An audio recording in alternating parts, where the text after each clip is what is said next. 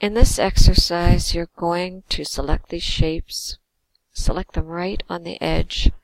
That gives you the rotation handle. You're going to click hold and drag it to make all the numbers upright.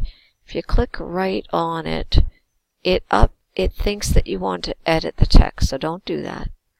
Just click on the edge and then use the rotation handle. So you can fix all of those, and then I want one at the bottom and two over top.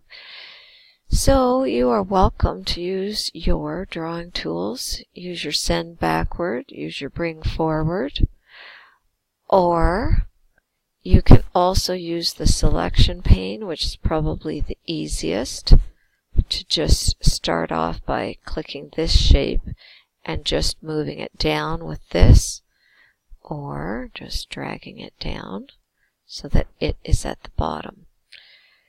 So you can finish that exercise. And just for your information, in case you haven't heard it yet, when you do insert a shape onto your page and you just start typing, you will get text in there.